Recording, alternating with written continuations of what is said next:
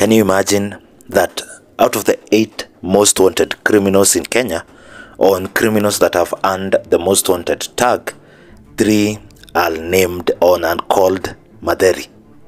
I know it's weird.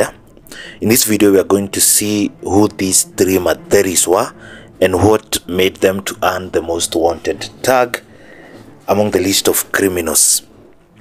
If you're new to the channel, please subscribe, drop a comment if you like such kind of content, and hit the like button because it will help push this content further to people like you who would be interested in such kind of content. Anyway, let's get straight to the video. Kenya has had notorious criminals roaming the streets and terrorizing Kenyans. And in Kenya's young history, few of these criminals have earned the most wanted tag. Most people know or are unaware of John Kiriamiti because of his crime novels, loosely based on his real life. At one point, he was one of the most wanted criminals, but he survived to write his novels. That's My Life in Crime and Son of Fate, and I believe there's another book.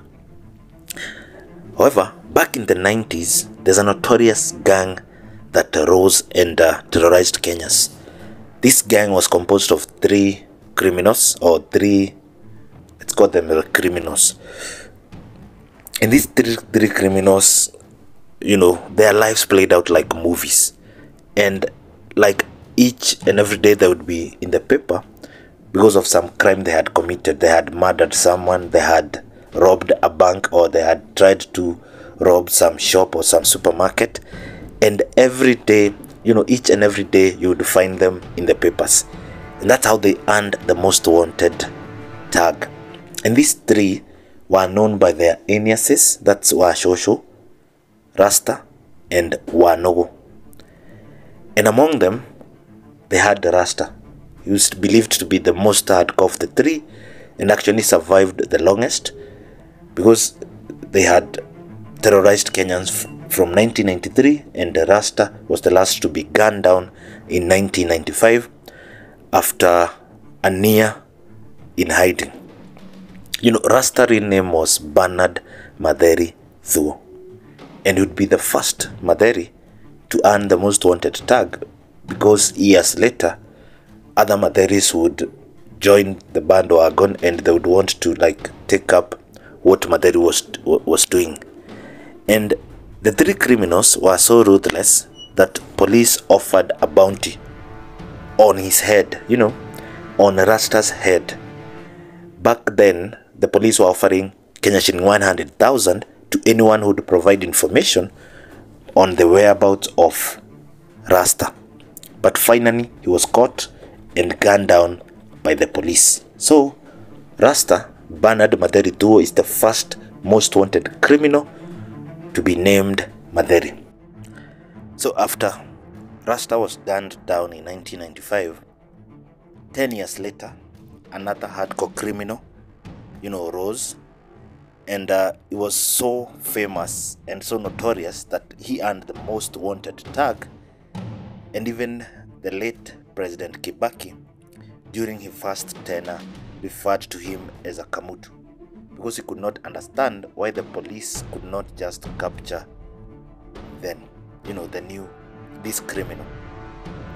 And after he spoke, police got down into business and they searched for Simon Matheri because Matheri was involved, or he was linked to multiple killings, extortions, rape, and violent robberies. And he was caught in Athi River, and Chichopevu have done, on other media stations, have done profiles or features on this, the second Matheri, who was Simon Matheri Ikere, and he hailed from a place called Nashia. He was gunned down after protests from Kibaki, and this was after hiding for a few months.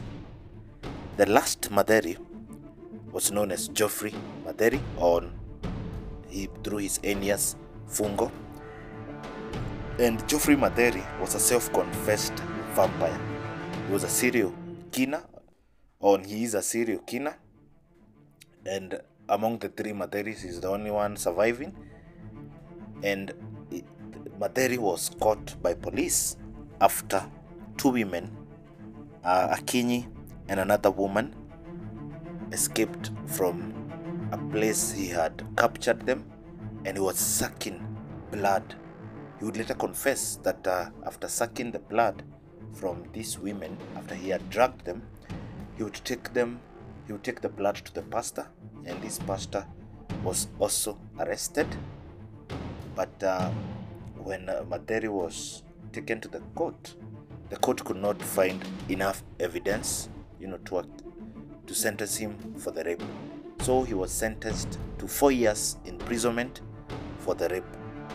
So the three Matheris were Bernard Matheri, or Rasta, Simon Matheri Ikere, and he was known as Matheri. And then we have Geoffrey Matheri, or Fungo.